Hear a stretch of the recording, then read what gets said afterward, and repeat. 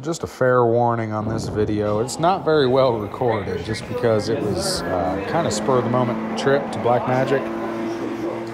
And I wasn't exactly sure if I could film in there.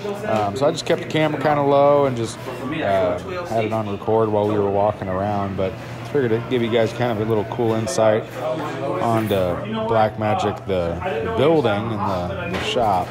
It's pretty interesting. Got some cool stuff sitting around there. It's in kind of an industrial area in Vegas. Some junkyards and stuff around it.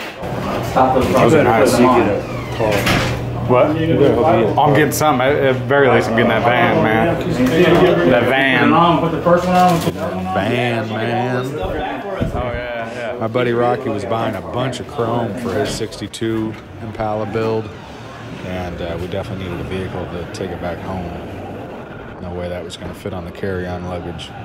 So then they asked us if we wanted to see the back of the shop. And we're all like, sure. So it's a pretty cool place. A lot of manufacturing going on.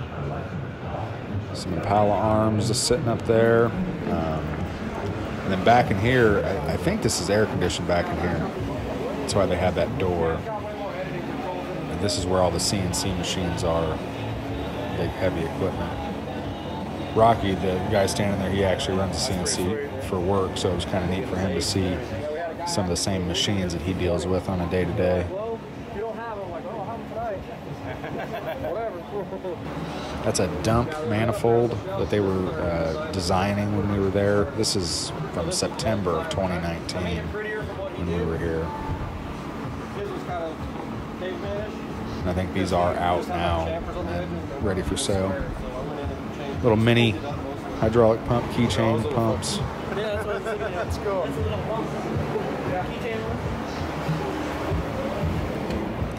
Then they took us outside and showed us one of their hoppers, their old hoppers, and showed us how they use a leaf spring to lift up the lower arm or reset the suspension while it's up in the air. Yeah, so that's the only issue that you have. Kind of cool for Ron to do that for us and show us some of the tips and tricks and stuff. There you go. That's probably what I'll do too. So I just have the regular. But like if you look at see how far that spring pocket's out for a G-body arm? Yeah. I cheated. I did two things with this car. So move the spring pocket out. Yep. And I brought the ball joint in 3/4 of an inch. And then I put a stock upper on it. I didn't even extend it. Yeah, I see that. I wanted the good tuck, but I didn't want them to keep hitting the fenders. See, my didn't matter, still hit the fenders anyway. So yeah, so my problem is I'm fucking chewing up tires so bad when I'm trying to run around regularly and not hop.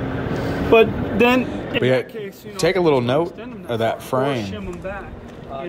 Yeah, see the way Pinky did his, he put like a tube.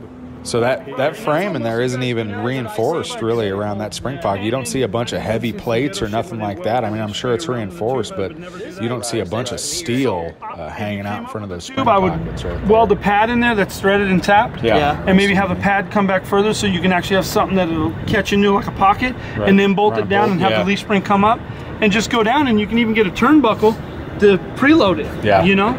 A little lost footage video. I know it wasn't, like I said, it wasn't recorded very well, but I figured it'd be kind of cool for some of you guys to see the inside of Black Magic's facility. I'm actually getting ready to go back to Vegas next month, like February 19th. I'm flying out. I'm actually going there for a show in Arizona just because it's cheaper to fly into Vegas than it is to fly into Arizona. So we're gonna hang out in Vegas for a few days and then drive over to the Arizona show. We might swing back by Black Magic. If anybody from Black Magic actually watches my videos, let me know if you guys be interested in doing like a full-on tour of the shop and show off some things. Wouldn't have to be too intense or nothing like that. I'm a pretty laid-back fella, you know. So yeah, let me know if anybody actually watches my stuff from Black Magic. Shoot me an email or just comment down below this video, and yeah, we can get that done.